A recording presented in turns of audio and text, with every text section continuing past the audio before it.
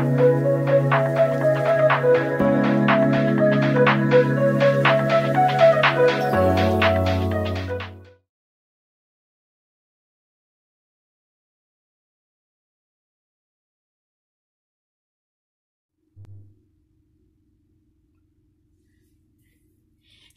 my artist friends.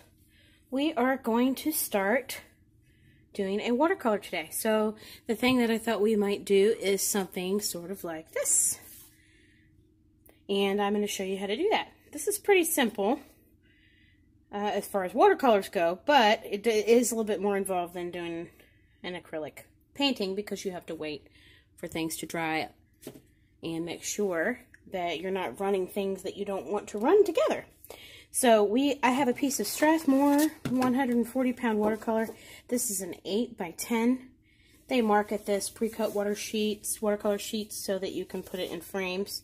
It makes it easier for framing, a little less expensive. So you can put it in a pre-sized frame. Now I have this palette, which on the back is a little bit dirty, but we're going to use this to draw a circle. And when we position it, we're going to put it a little bit up higher, and then we're going to maybe make our picture spill out a little into the bottom. So I'm not going to draw the full circle. I mean, you can leave a space, kind of, maybe you can use a finger to see, or you can use a lid, like a Tupperware lid. Okay, put your finger in the middle, and you're going to kind of do almost a full circle. If you want to do a circle, you can. I'm going to leave mine open at the bottom and set this aside. You're going to need some watercolor.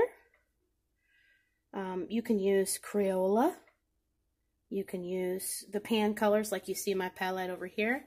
You're going to need a spray bottle of some sort, something with water in it, a glass of water, and you're ready to go. Oh, don't forget a little paper toweling or a napkin or rag. And then at the end of the video, we're probably going to need some white acrylic paint. Now, when you do real watercolor, you can leave places white. But for our first experience together, I think it might be just easier for us to go back and add that white back in. Now, some watercolor purists would have problems with that. And I didn't want to get into the whole thing about resist and all that today. So just to keep it simple and fun for everyone to splash around in the pool of watercolor together, we're going to eliminate that part. So, let us begin. The first thing we're going to do, of course, is to draw our circle, the pencil. And the next thing that we're going to do is sort of draw our shape for our hill. And we're going to kind of come up, I mean, we're not coming up to the center. We're going to come down a little bit lower than halfway. So if you think of it like a pizza, you're going to come, like here would be the center, okay? You're going to come down lower than that. And then we're just going to kind of draw a little hill. I'm going to keep it real light right there because we're going to end up putting a tint there. Okay, so this is going to represent the sky, and this is going to represent our land, and then some water down here. So the next thing that we're going to do is first draw a triangle.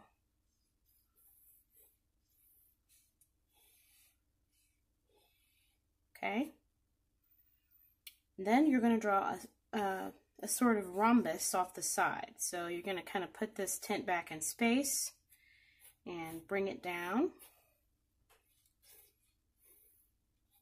Okay, and then we're going to put a cross mark right here because this is where our tint support will be. And then we're going to draw another water line. We're going to pretend like this tint is on the shoreline. So what we want to do is create kind of a sketchy place where the land will meet the water. And our water, we're going to actually bring off out as a dramatic effect, okay? So I'm going to come in and erase this. And I think that is really all of the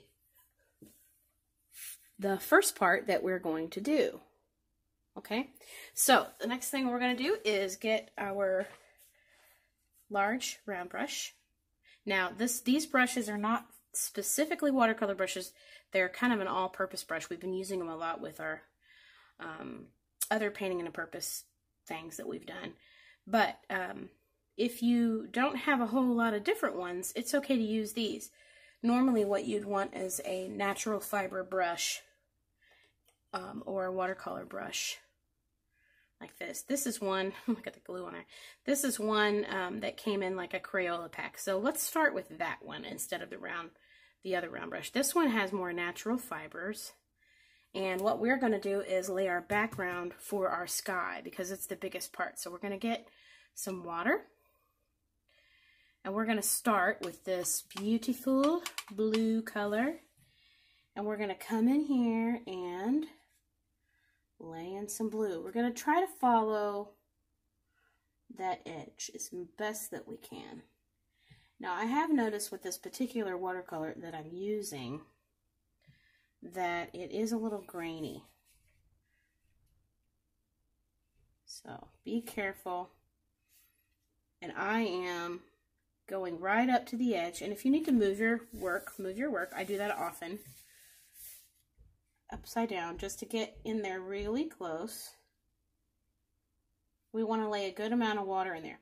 Okay, so we're going to lay in our first level of our blue. Now, just get some water on your brush, and we're going to meet that water with water. Just straight water. And it's going to sort of pool that blue lighter and lighter as we go down. Go ahead and rinse again.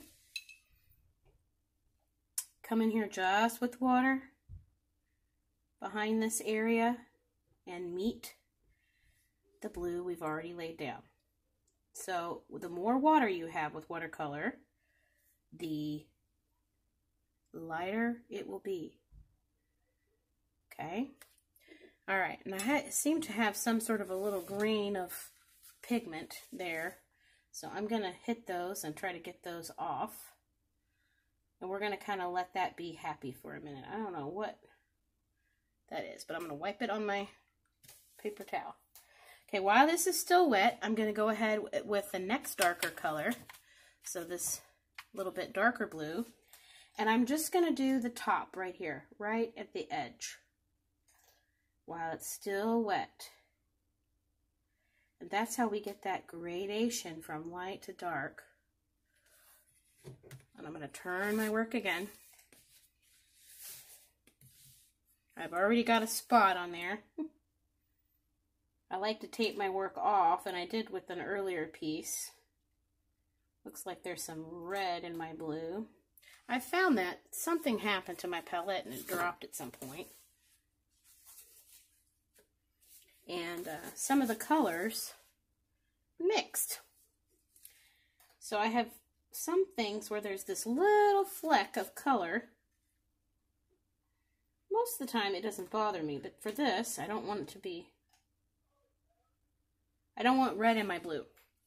All right, I just gonna go back in this now, finish up this side, coming right in here where it is wet. And we're going to just let our watercolor do its little happy dance with its friends.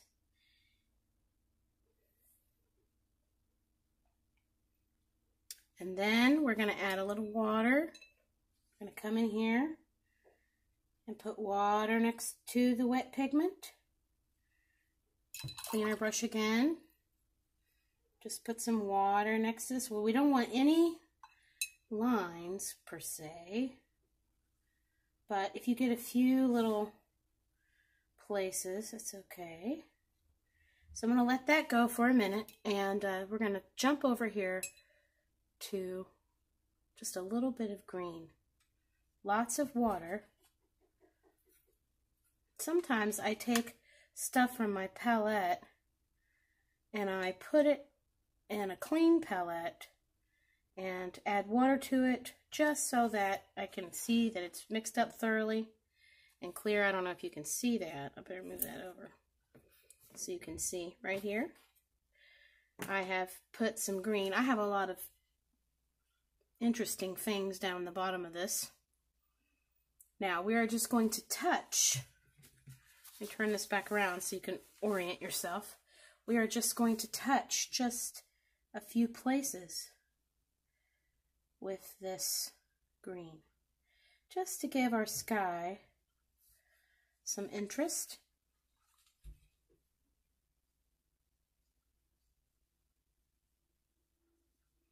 Okay, so just the slightest touch. Okay, and then I'm going to rinse my brush and add some water to it to make it fan out. Sort of spread itself a little bit nicer into the picture. Looks like I got a bristle stuck in the side there. All right, now you do see that little thing right there. I'm going to just take a towel and get that right out, just gently. Okay, now one of the things that's kind of fun with this is to put salt on it. So I thought maybe for this one we'd try to put a little salt. You could use table salt or margarita salt. I'm going to do it just carefully right there, just for some added texture. And we're going to let that dry. Okay, so we don't want to mess with that anymore right now. I'm going to make sure there's no salt down here. You could even take a brush without getting in your paint, like I just did. Yeah, make sure that this area is clear of salt. Now we're going to go ahead and we're going to add in the water coming out of this bottom section, okay? And then we're going to have to take a break and let it dry. So let's go ahead and do the same process we did with the sky, where we lay in blues.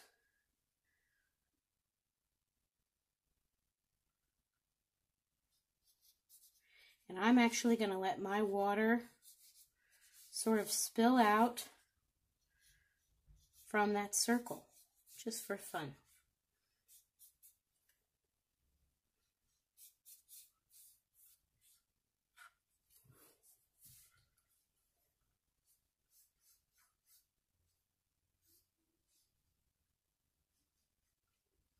Okay,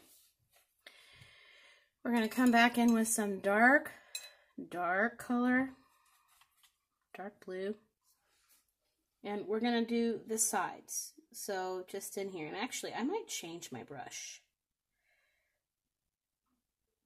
Just the edges of this.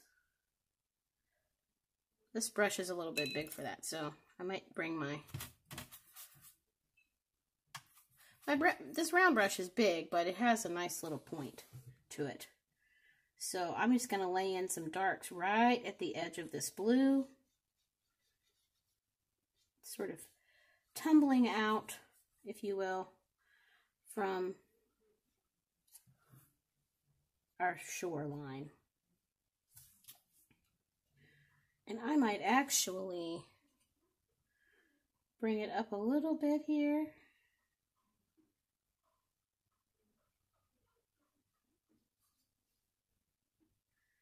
We don't want it to look too perfect.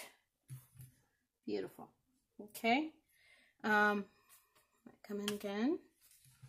Hit these edges with dark, just to give us some really good deeps in there. Watercolor is about layering. So a lot of people don't realize that. They think you just paint it once and then that's it. But it's really about layers of paint and pigment, and leaving some places for it to dry.